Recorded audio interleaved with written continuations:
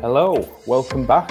I'm now joined and excited to welcome the managing partner of Wads Inc., Stephen Waddington, who is currently live from a barge on the Thames. Literally. So that's like remote working to its ultimate. Just to give you a bit of background around Stephen, he's a professional advisor to creative agencies and comms team. He's also a leading author and blogger on marketing, media and PR. And we'll be talking with us today to ask the age-old question, why is PR so bad at its own PR? So as we take a light-hearted look at the endemic PR industry issues and answer a few of his own. So just before I hand over to Stephen, don't forget, use the emojis to show your appreciation and reactions to the session. You've got the chat on the right-hand side, so add your comments in there. But any questions, pop them in the Q&A at the right-hand side at the top tab. You can also turn on automatic subtitles by clicking the CC button below. So I'll hand over to you now, Stephen. Best of luck, and I'll catch up with you after with Q&A. Thanks, Elliot. Thank you. Hello, everyone. Good afternoon. It's good to be here. I want to thank Elliot and the resource team for putting on another great CommsHero event and for inviting me back to speak today. So, as you know, my name's Stephen Waddington. Bad luck if you're expecting Sarah Waddington today. She's otherwise engaged. I've worked in public relations for the last 25 years, mainly in agencies. And as Elliot said, I've built, bought and sold agencies. I've written books, notably. Head over to Amazon and check these out. Exploring PR and Management Communication. That was published at the start of last year with Dr. Ralph Tench. Sorry, the start of this year, 2021. And Brand Anarchy and Brand Vandals with Steve Earle. I've also taken an active role in our industry associations over my career, including a stint as president of the CIPR. So I'm a product of COVID-19. I started a professional advisory firm called Wads Inc. We consult and provide research services to agencies and communication teams. And as Elliot said, I'm also a visiting professor at Newcastle University. And one of the things I did during the lockdown was start an online community of practice. And it's been a thoughtful and occasionally irreverent place to kick around ideas about our profession. And it's around 2,000 people who contribute to discussions week in, week out. And Wads Inc., we produce a monthly newsletter. You might have seen it, full of industry goodness of pulling out some of the hot issues of each week. So there's topics that come up time and time again in the community, and kindly the CommsHero team have allowed me some time to share some of those with you today. So I've got 15 topics I want to get through, covering a broad area of issues in our profession over the next 20 minutes or so. So strap in and let's go. So I'm going to hit these off one by one, be quite quick, and give you my perspective. So if you get 3 people together in public relations for a chat at any point, we used to do it down the pub. Now we do it over Zoom. Hopefully we're getting back to the pub. One question they will ask within 5 or 10 minutes is, firstly, why is PR Week bi-monthly? I'll come on to that. Second is, will the PRCA and the CIPR ever merge? Why do we have 2 industry associations in our industry? Short answer to this is no, it won't happen in my lifetime. The longer answer, though, requires a brief history lesson. So the PRCA started by a group, actually, of CIPR members. It came out of the CIPR in 1969. A group of members who wanted to address the specific needs of agency founders got together. In the intervening years, it's broadened its remit. So we're now in the position 50 years on, where we have 2 organisations representing our industry, or an industry that contributes 16 billion pounds to the economy and employs a workforce of around 100,000 people. Significant data points from the 2020 PRCA census. You can go and check that out for yourself. My view is, and this is my personal view, that a single organisation will benefit from scale, standards, including, crucially, I think, a single code of conduct, which our industry needs, and a voice to government and business. It won't happen because the issue quickly becomes dismissed in CIPR communities. I think possibly because of the deeply entrenched views from that original split. Now, it's good to see the two organizations working together increasingly assertively to drive up standards in our industry. It would be good to see much closer cooperation, crucially around things such as representation and a code of conduct, and many of the issues I'm going to talk about today. So, first one. Second point, why is the public relations industry not representative of the organizations of the public or the public that it serves? I'm not sure what a middle-class white man can tell you about diversity, but undoubtedly our industry is white, it's middle class, and it's posh. We overrepresent for people, we over-index for people who went to public school. Of course, I'm generalizing to make a point, but CIPR data and PRCA data shows an industry that simply isn't representative of society. And seen as we want to represent the public, we absolutely should be.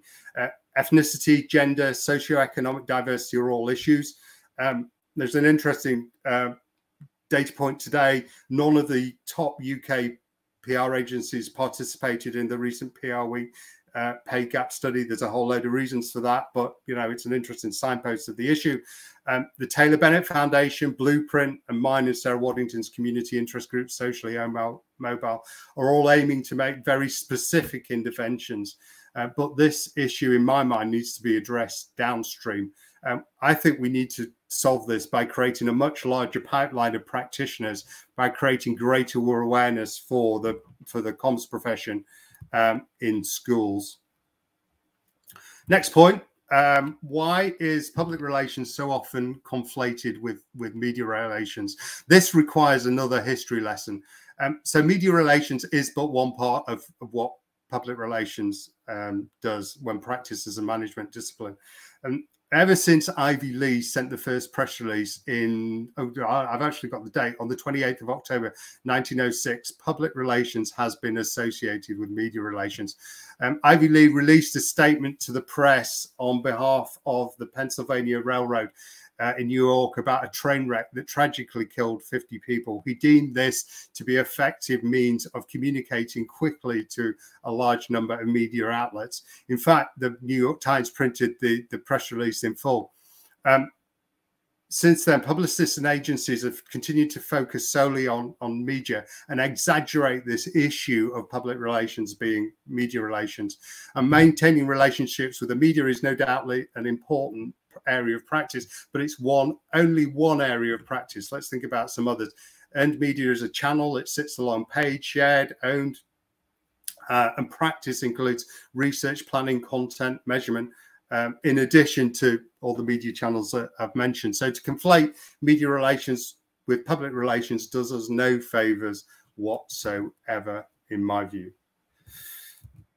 Sorry, my slides are out of sync here. Next point: why is the press release the primary form of communication and content for public relations? And this relates to the previous point about earned media. Earned media is identified as the primary form of public relations. Ergo, the press release is the primary form of content, whether that's correct or not. So if journalists are your primary stakeholder, then yes, the press release as the primary form of content makes absolute sense. And thousands of these documents are sprayed out every single day on news wires and websites. And that's the issue. Press releases are well understood in organizations and used as a general purpose form of communication. They act as a common corporate language. And in this sense, they're useful because everyone understands them. They can be carved up for different channels.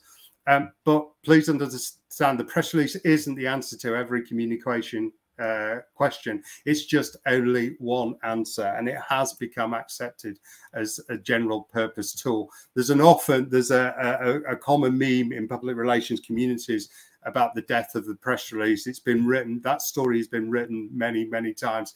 The press release isn't going anywhere. It's more popular than ever. more used than ever.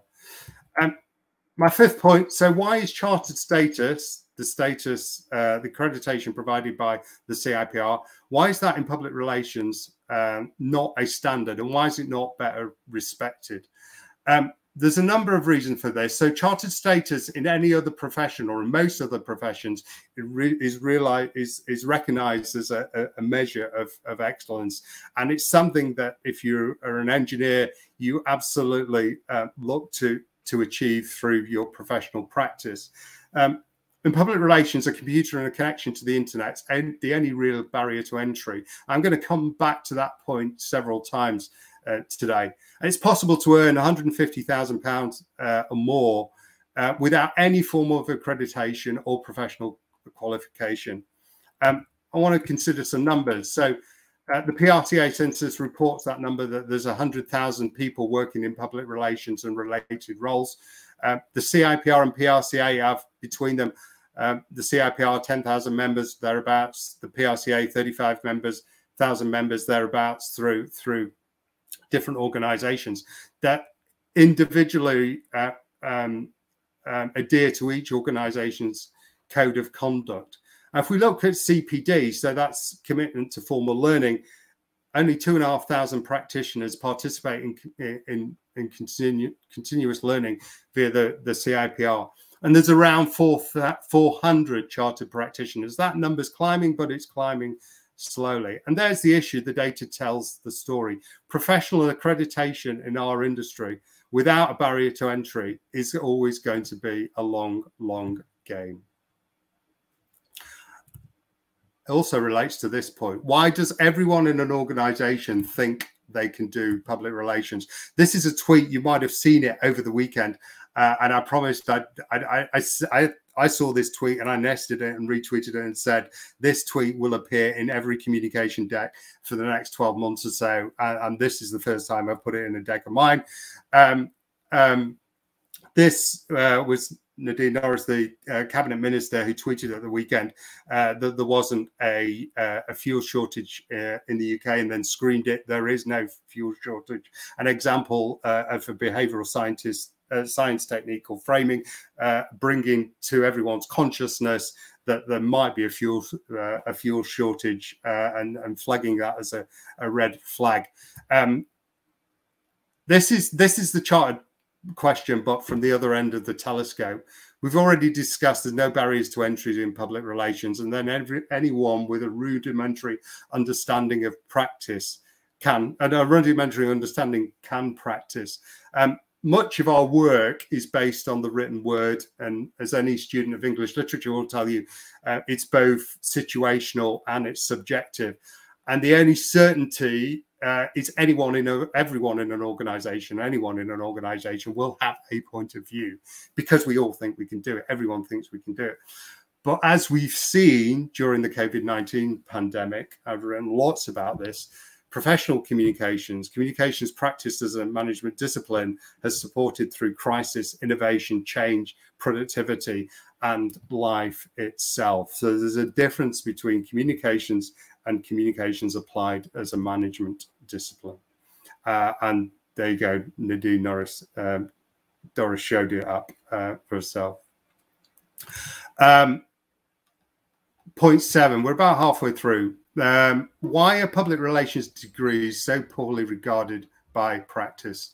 Public relations courses in the UK are in decline, although at bachelor level, although at postgraduate level are increasing. Something odd is going on in the market. Centres of excellence like Bournemouth have discontinued public relations. Organisations like Leeds Beckett are thriving. My own organisation, Newcastle, where I teach on a master's in public relations, is thriving. This point relates to the wholly unrealistic expectation that that practice has, that graduates should be oven ready and immediately on entering the workforce be able to undertake a stakeholder audit, write a blog, pitch media. And that's a situation that is completely unique to public relations and possibly marketing. Entry-level roles demand work experience. That in itself is a nonsense. In any other professional discipline, there's a period of conversion between formal learning and practice. Think about accountancy, think about the law. I would say to anyone that is studying public relations, either at an undergrad or postgrad level, hang in there, because attitudes are changing. And that's because of COVID and the shortage we have in the market of talent at the moment. Entry-level roles at the moment command a salary of 25,000 and thereabouts. And it's possible to make 35,000 to 50,000 in 3 to 5 years. Go and check out the data yourself in salary benchmarking. And certainly, you know, it's an industry that has been good to me.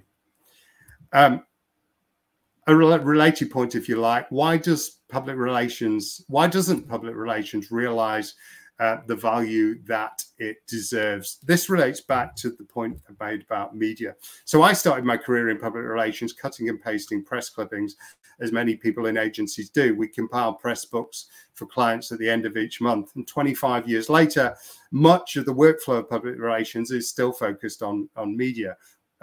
Whether that be press clipping or other forms of social or owned media. And we measure impressions, we measure reach, we measure opportunities, and we use these as the means to demonstrate the results of our labor. These are all, let me tell you now, poor proxies for business outcomes. That's where we should be focused.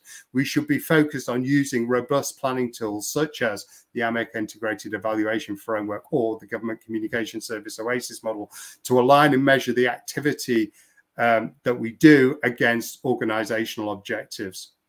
It's the surest way to ensuring public relations activity receives its fair share of budget and practitioners are rewarded accordingly.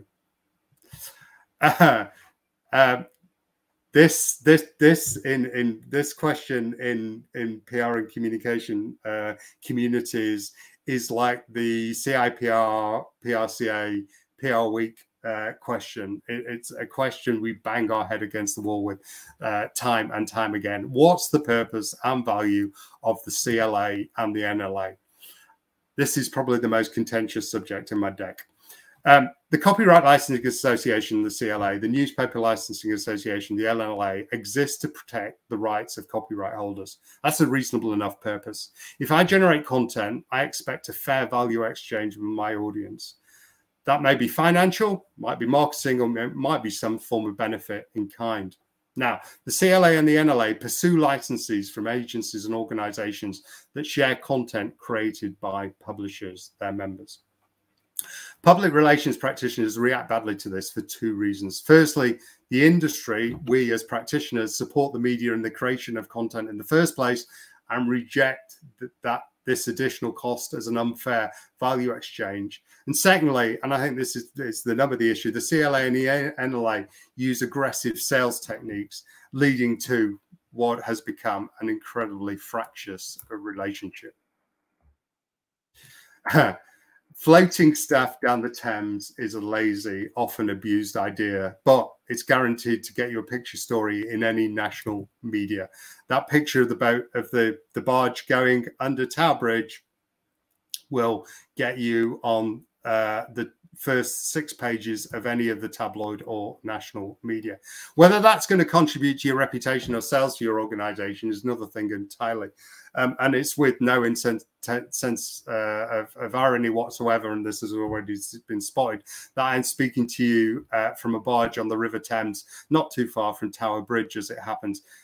It's mine and Sarah's home and office in London where we're here, and it's available to anyone within the CommsHero community to hire if you're interested, and we'll do you a very good rate.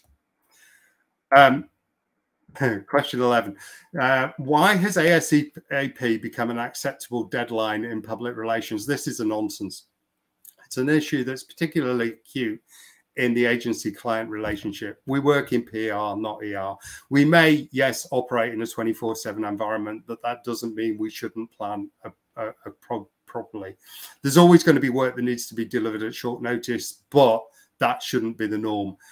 This is an issue that's become particularly acute during lockdown and COVID-19. Messaging applications such as Slack should be a tool and not a management means within themselves. And even during a crisis, work needs to be planned and scheduled properly. I posted a link within the community I run when I was originally planning this deck and asked for suggestions of topics that we might talk about. And seriously, this did come up. Why is PR Week bi-monthly? PR Week is a story of the current media environment, much like any other publication. It used to be weekly, but it went multi-channel in November 1998. I checked that date, with the launch of an email newsletter and a website. The print edition went monthly, and I checked this date, 2013, and then it went bi-monthly in 2016. The original moniker, though, has stuck because as a brand it works, to be fair. Other industry media are, of course, available, including Provoke, PR Moment, and of course blogs such as my own. Question 13: why are there so many public relations agencies in the UK? Now, this is an area that I've studied myself with the team at Wodzink. We've already explored the fact that anyone can start a practice public relations. Ergo, anyone can start a public relations agency. The startup costs are low. You basically need to cover your salary costs until you win a client. There are, in fact, 4,000 public relations agencies in the UK. Starting an agency is really easy. Growing it into a large business is more challenging. So most agencies, in fact, 3,855, I checked that number, employ less than 5 people. The agency market's a broad church that encompasses, as we've learned, publicity, internal comms, crisis, and strategic management communication. An agency a week, and this is where I've studied the market particularly, an agency a week was launched during COVID-19. Wodzink published a report on exactly this topic and explored what was driving this. And we concluded that it was entrepreneurs finding a very clear proposition and a market opportunity amongst the displacement and chaos of in the market of the pandemic. We're getting close to the end now. I've got two more points for you. Why is procurement such a lousy way to buy public relations services? Interestingly, where this question was raised actually by in-house people within my community and not agencies, not people working in agencies. So procurement is a best practice approach to purchasing bulk products such as baked beans and maybe toilet rolls, but it's a lousy basis for buying professional services aimed at building relationships. It's optimized for financial management, excuse me. It's suboptimal for public relations. And, you know, agencies mangle their services into numerous spreadsheets that they submit through portals that are, at least in the first instance, marked by robots. Again, not a sensible way to buy services aimed at building strategic relationships. Purchasers end up locked into rosters of suppliers. In my mind, it supports and helps nobody.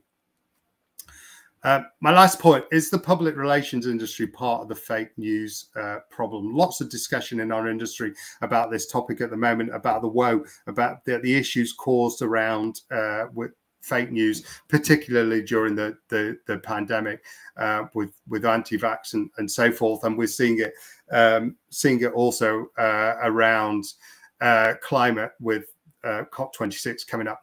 I've slipped this in at the end because I've just read a thought-provoking book that I want to recommend to you called Public Relations Capitalism. It's written by a woman called Anne Cronin. Anne's a scholar at Lancaster University who takes a really interesting perspective. She argues that public relations corrupts the public sphere.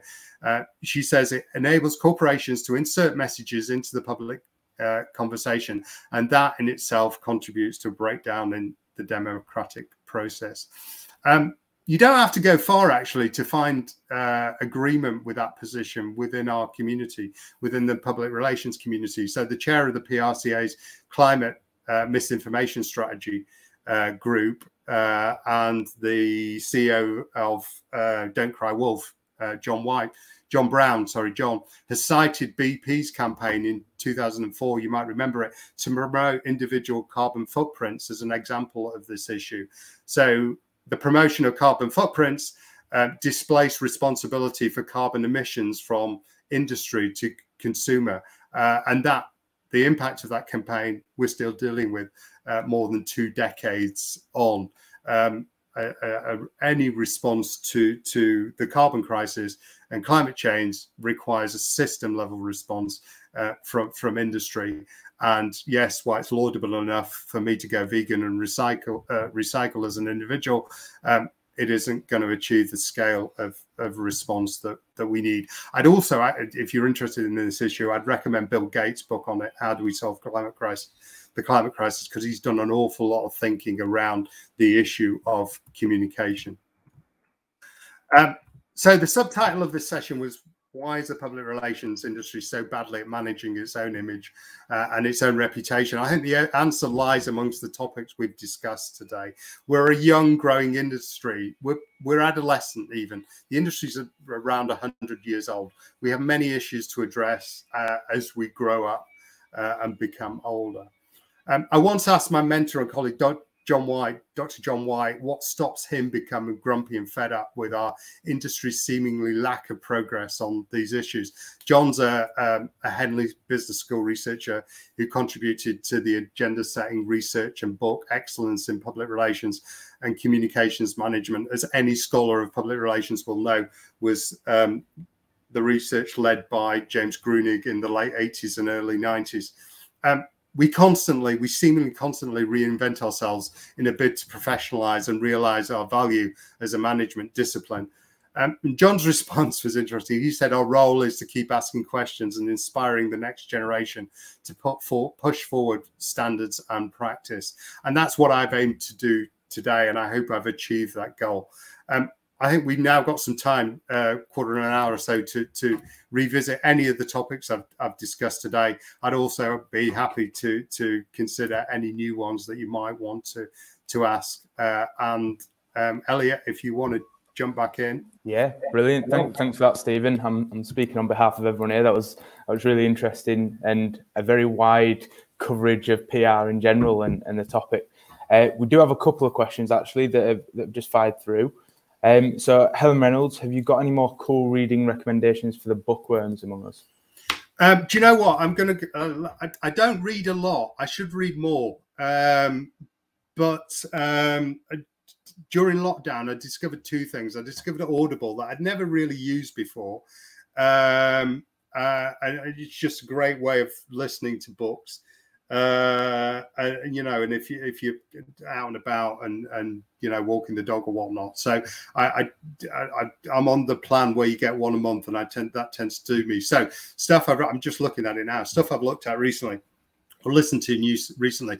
News by Alan Rusbridger, the former editor of The Guardian.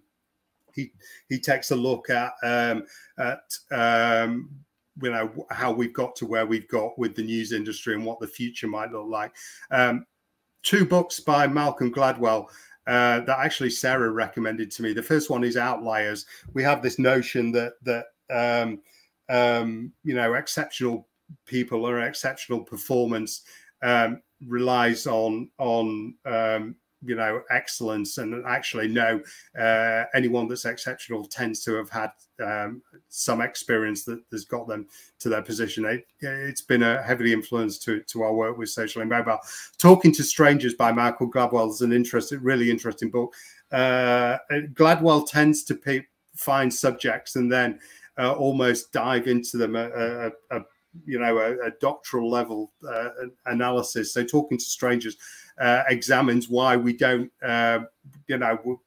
we don't basically believe, question bullshit and lies, and it has to be fairly extreme before we will actually call out something. 2 more, Good to Great, by Jim Collins, a study that was done at the end of the 90s on organizations and what makes them good. And Poles Apart, actually a brilliant book by Ali Goldsworthy, just been published. Poles Apart looks at polarization in the media and why we've got to where we have, and what that she proposes what might bring us back together as disparate communities. So yeah, hopefully there's some good stuff there. Long list there, but yeah, a lot of people in the chat actually saying Audible is the go-to now, and Tracy's even said love Gladwell, his podcast is also insightful. Yeah. We've got another interesting question actually from Nafisa. So as an observer, it feels like many of us are trying to create their own online comms communities, so beyond the CIPR and PRCA. Often it's the same people, just in the different communities. What are your thoughts on it, and are there any helpful ones for PR pros? Do they start to create cliques? So I would say a clique will only exist if a community is closed. I would say one of the wonderful things about the internet's a wonderful thing. Going back to a book that was written at the end of the 90s called the Clue Train Manifesto. The Clue Train Manifesto said, people are markets. People will come together if they're provided a platform like the internet to find each other and work together. And I think what's happened is many of these communities have become established to solve issues and problems, often single issues, single problems, and people have coalesced around an idea or an issue. The community I described, that much of the genesis of this conversation today has come from, was founded out during the lockdown as a means for people at home to support each other. And, we did an event once a month, and that tended to be really useful. If people want to come together, find an issue that they want to coalesce around and come together to try and fix stuff, then I think that's can only be a good thing. Bro. I've got another question actually for you, Stephen. So obviously there's quite a lot of roles coming through in PR, comms, marketing, where often enough it's just not made up of multiple people in a team. It's usually one person now in most organisations. Is there, or should there be, a combined certification? Obviously we've got the CIPR, CIM, PRCA and so on. But is there anything that's sort of overriding that covers all them nuances, or is it too broad to specify a certification for it? This almost relates to the community question, because who is it to start a community? Who is it to provide certification around an issue? It tends to be, if the market isn't served by, let's not forget we're starting from a position where there is a requirement for absolutely no accreditation in our industry.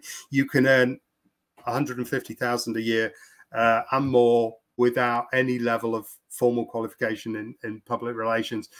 Go and have a look at the jobs on LinkedIn and Glassdoor at the moment that are being advertised. Whether that's good or not, we can debate. And I hope I've shown that through this talk that I firmly believe, there is a need for formal learning and accreditation in our industry.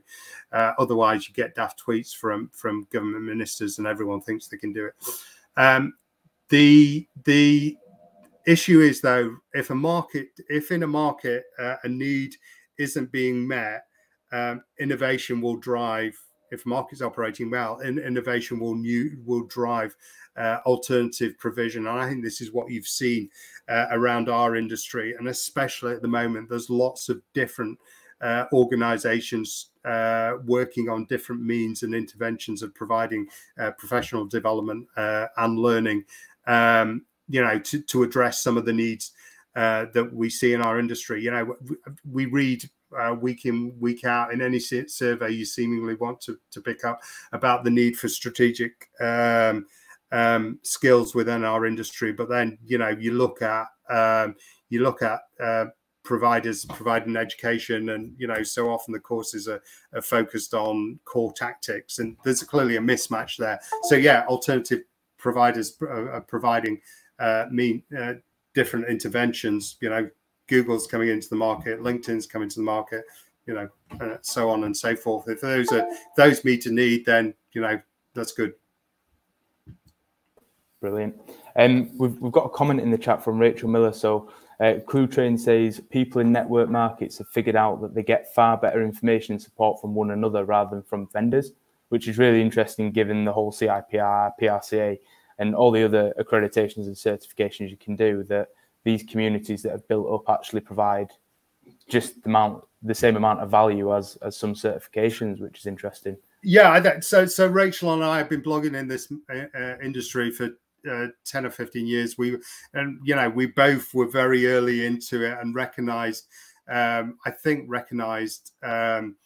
opportunity for blogging as a means to build our own networks and communities around ourselves and our own professional practice, to the point that Rachel has all things IT and a consulting business, and I've increasingly developed Waddinc around it. And you can see, those have become, they're media entities, but then those communities have become businesses, but also much more. I'll take you back 10 years. An example that involved both Rachel and I within the CIPR. The CIPR created a social media panel purely to look at the interventions needed to provide practitioners with the tools they required to develop skills in social media. And that panel did some brilliant work. We wrote white papers and such like. And we ended up publishing 2 books with Wiley, Share This and Share This Too. Rachel contributed to both. And that's an example of what a network can do. And yes, that was under the auspices of the CIPR, and CIPR and the PRCA do some great work, but there's a whole lot, as we've seen, without too much thought, I've come up with 15 issues in our industry that need fixing, that anyone could equally, could set up an intervention to deal with them, and many people are. That's a long rambly answer to a point well made by Rachel Miller. Thanks for that, Rachel. I've got a copy of Crew Train Manifesto. I've got one of the only 2 copies signed by all 4 authors, locked away actually, and very firmly away. But bought for me by Sarah Waddington, as it happens. Well, speaking of Sarah, we wanted to give a shout out to Mrs. Wadds and Socially Mobile. So I don't know if you want to give your own shout out as well, Stephen, but CommsHero wanted to say a massive congrats on her CBE. Yeah, so there aren't many people in the PR industry. I've got CBEs, and I think it speaks to the work Sarah's done quietly for 10, 15 years or more, helping different organizations regionally in the Northeast, but then initiatives and projects that she's led and driven, such as Future-Proof, her own community that's published, I think 5 or 6 books now. And she continues to be a fierce advocate of promoting public relations as a management discipline, and through both our work, her big focus at the moment is the alignment of public relations with business and influencing the business community, along with Socially Mobile aiming to provide a specific intervention to help people make that jump from a tactical role up to a professional management role over a 10-week education course. Incredible achievement. So yeah, I think that's a wrap for that. Brilliant. So thank you for your time, Stephen. Emojis in the chat, and also comments in the chat for Stephen. So thank you for your time. Just before we head off onto the next break, don't forget to jump on the tables, connect with other CommsHero types. You don't know what conversation you're going to have, which makes it part of the experience. We've still got our competition running, so you can win a notepad, Sharpies. We've got pets at home vouchers. Don't forget to use the hashtag CommsHero when posting on social media to enter. Again, as Stephen pointed out, the importance of CIPR and certifications. Each session is worth 5 points, so don't forget to log them. And we've got over 200 points available in total, and all will be available to rewatch over the next 12 months. So before we head into the next session, which starts at 4:15, we'll be hearing from Rachel Tolhurst speaking on Let's Talk About Comms Measurement. So thank you for Stephen, and thank you for everyone for joining. Yeah, and a big shout out to you, to the CommsHero team, and everything that you do and have done to build this community, because it's really important that we have communities like this that celebrate the work of hardworking practitioners. Brilliant. No, thanks for that, Stephen. Great to have you on, and looking forward to the week ahead. Thanks, guys. Take care.